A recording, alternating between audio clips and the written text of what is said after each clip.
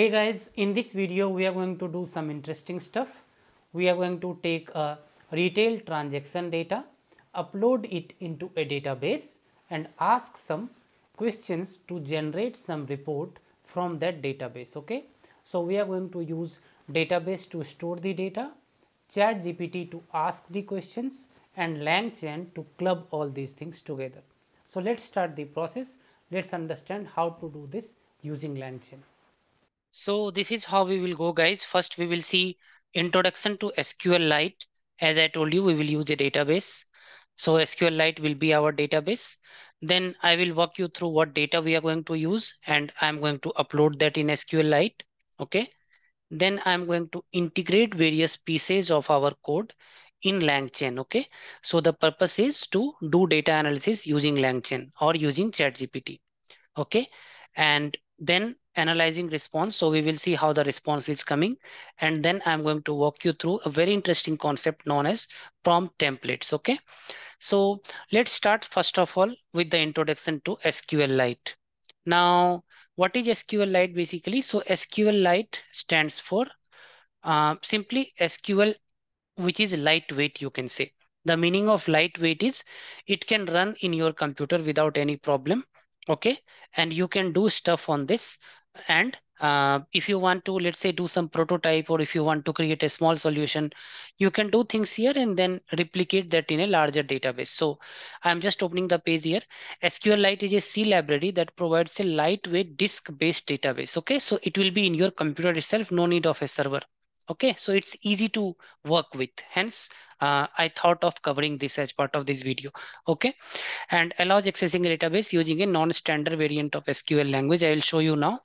Some application of SQLite are internal data storage. As I told you, it is possible to prototype an application using SQLite and then port the code to a larger database. Okay, so to build some prototype basically.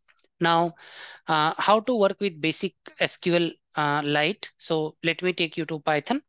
So in Python, you can import SQLite package like this, and you can simply say, connect me to a database called tutorial.db. Okay, so tutorial.db database, it will connect you to. Okay, that is our default DB there. So if I run this, right, it will connect here, and then I'm going to create a table here. If you see create table movie, title, year, and score, I'm just running this. As you can see, it says table movie already exists. So what I have to do, I have to go here and delete the table. Okay, so I'm deleting the table. Now I will go here one more time and I will try to create the table. And then I'm going to insert the record in the table. It's very simple. CUR is basically your cursor, which is helping you to execute those commands. Okay, so I'm inserting data in the movies. So this is my title, this is my year, and this is my score. Okay, so what is happening now? This has run already. Okay, and if I say commit, then it will get committed. And here I'm selecting title from movie, if you see, which means I'm running a query. And if I run a query, I ran this 2 times. So 2 times it is giving me. Okay, so 2 times it is giving me. I ran this query 2 times. If I run one more time, right, it should give me 6 times. See, 2 plus 2 plus 2. So with this simple piece of code is I'm trying to show you how SQLite is working. Okay, so it is a disk-based DB, lightweight, used to do some prototyping. Okay, you can play around with this. Whatever I showed you now is already in the home page of SQLite here. Okay, so nothing I have written, it is already on SQLite home page. You can just see that. Now let me walk you through our data, the data which we are going to use. Okay, so in Kaggle there is a retail sales data, guys. If you want, I can give you a link in the description, but this is basically a very simple data. Let me show you the Excel of this. So it has various columns, for example, transaction ID, date, customer ID, gender, age, product category, quantity, price per unit, and total amount. So basically you can think of a retail transaction data. From this retail transaction data, I want to do certain analysis. For example, I want to ask what is the average sales per month. Okay, so here data is there for all the months of 2023, right? So November, January, July, June. I want to ask, give me the average sales or average price per unit by every month. So that is one report I want to generate. Okay. If I have to do it in SQL, I can write a group by query and get it done. But I want to do this using language model. So what I'm going to do, I'm going to take this data, upload it in the database first, and then ask questions using language models. Let me do that here. Let me do that here in my code. So SQLite, you already got some idea what that is.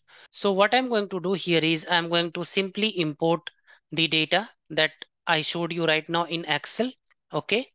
And before that, what I'm doing is I'm just importing my OpenAI key, which I have kept in a separate file. Some of the common packages are imported here. And then I'm initializing LLM Langchain chat OpenAI module. Okay. So very basic things happening here. I'm just reading that Excel file and I'm just uploading in SQLite connection in a database called Aman customer. Okay. And table name will be sales. So let me run this. Once I run this, what would have happened in background is there is a DB Aman customer.db created in SQLite.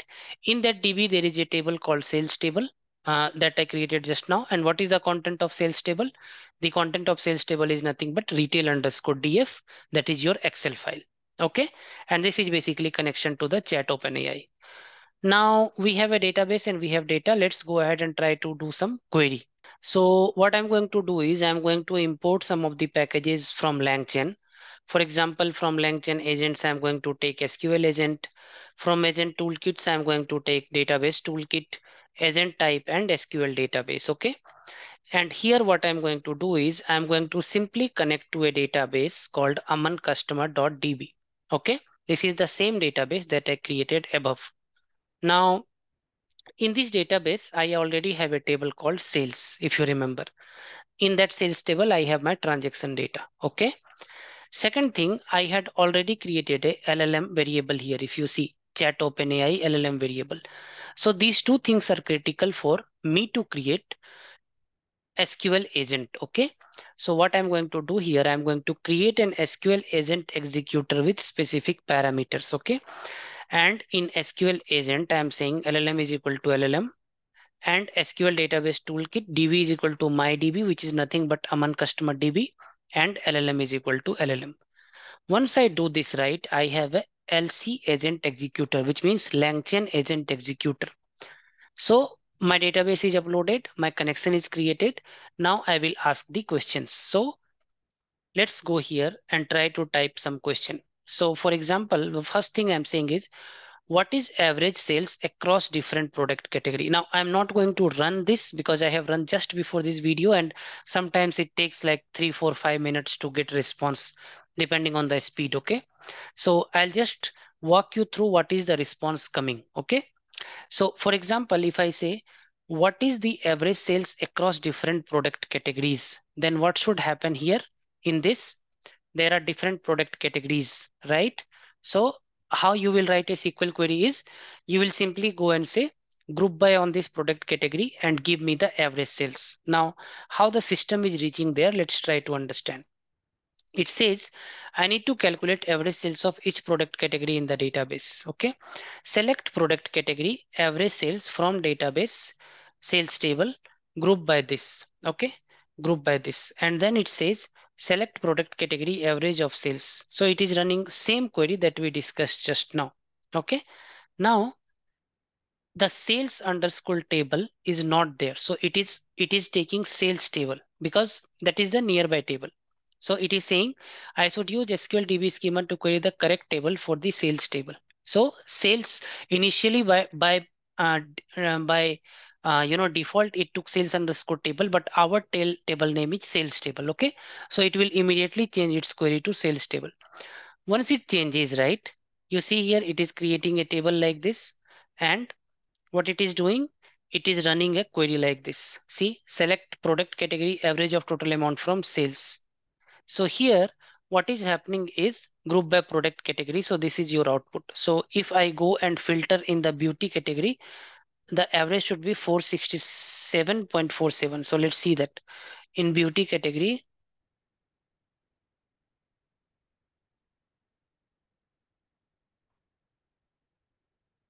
in beauty category,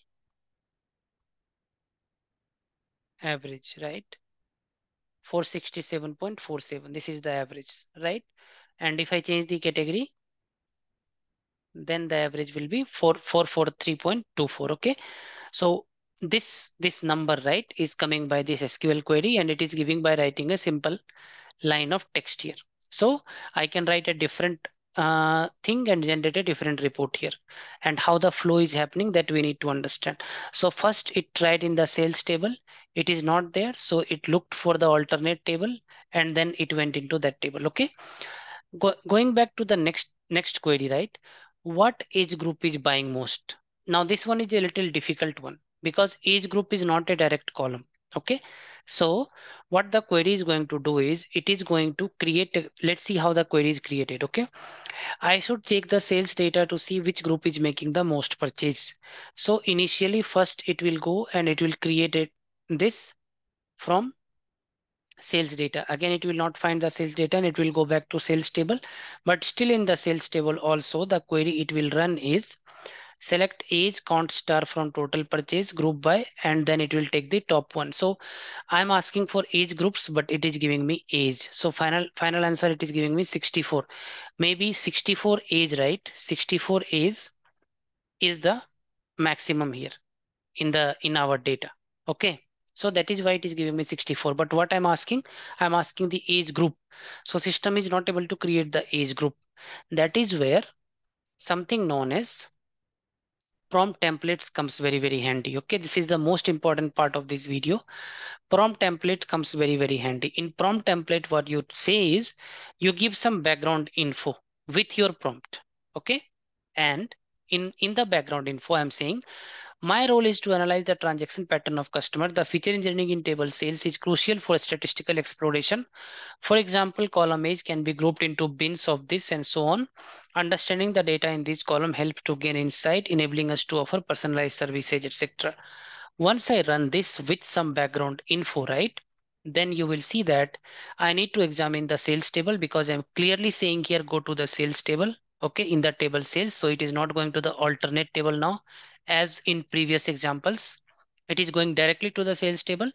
I need to examine the sales table to see the data in age column, action, create table sales, this thing, and table is created, and then it will simply go and create the buckets.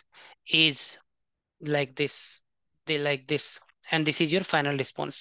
Age group 106, 21, 25, age group 104 is 26, 30, over 40 is 597. So which age group is buying most? It should be over 40. So final answer is over 40. Okay. Just try to understand how prompt templates is setting the context and helping us to get the right response. Okay. And you can play around with prompt templates with more variants of what you want to extract from the data. Fine. Let me show you some more interesting stuff from prompting strategies Langchain page. So whatever I explained you now, some of these come from this page, some of these come from my experimentation, but you can go to this page. So this page, you can simply search for prompting in Langchain. Okay. And you can simply write some SQL queries. For example, here, find the total duration of all tracks. Query is this. Okay. So what is happening here is different ways of prompting. So what I used is prompt template. Okay. You can do few short prompt templates, some other prompt templates, zero sort, etc. Right. And you can play around with this. So all in all, what we have done as part of this video is we have taken a transaction data, loaded in database. Through the use of Langchain, we have done the query using plain simple English, and we are getting the reports back. You can create more fancy report. You can create more better prompt by using different prompting strategies. Okay. So let me know, guys, how did you like this video? I'll see you all in the next video. Wherever you are, stay safe and take care.